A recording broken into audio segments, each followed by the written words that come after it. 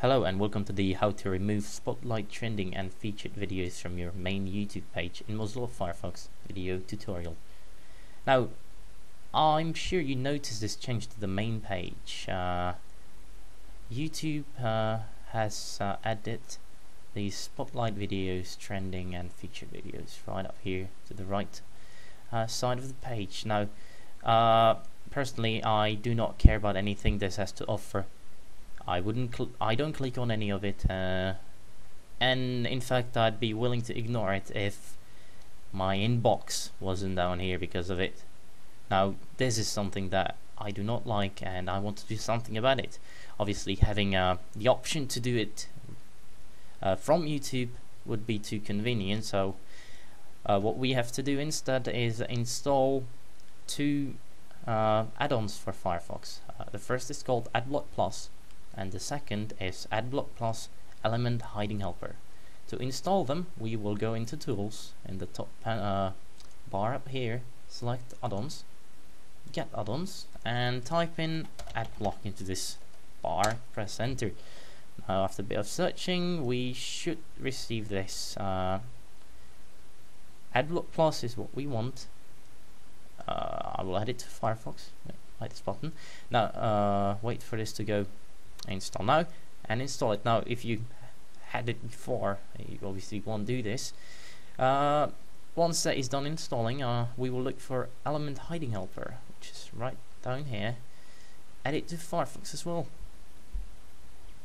Install. Now after the installation that's finished, we will be prompted to restart Firefox, which is a good idea and we want to do that definitely. We will wait for it to load back up. Now you will be greeted by this selection if you did not use, if you never used AdBlock before.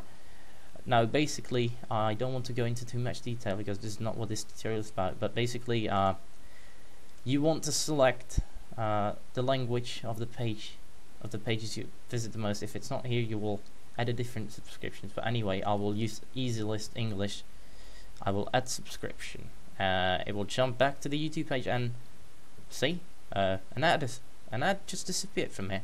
That is what AdBlock does. It disappears ads, or makes them disappear. That is nice at its own, but it still left this here. We have to get rid of this garbage. Now to do that, we will use the Element Hiding Helper. So to get access to it, we will go to the icon here, the ABP icon in the top right corner of the browser. Click on the downwards pointing arrow in the right part of the icon and go to Select Elements to Hide. If it's not there, you did not install the Element Hiding Helper properly. Go back and make sure you do. Anyway, as you can see, there's a keyboard shortcut for it. It's Ctrl+Shift+K. You might want to memorize it because it will come in handy later. Anyway, we'll select this. Now what it does, it highlights what you can block by pressing the left mouse button. What you obviously don't want to block is this, or even the wall page. That would be nasty. But what might not seem as such a bad idea is to block this. But if we do that, whoops, everything is gone, including our inbox. That's not nice.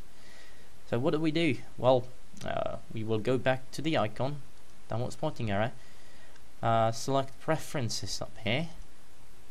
Now, anything you block with the Element Hider or Hiding Helper will be here in My Element Hiding Rules. The most recent blocked element will be at the bottom of this list, not the subscription. My Element Hiding Rules list. We will press delete to remove it. Press OK and refresh the page, and it's back in.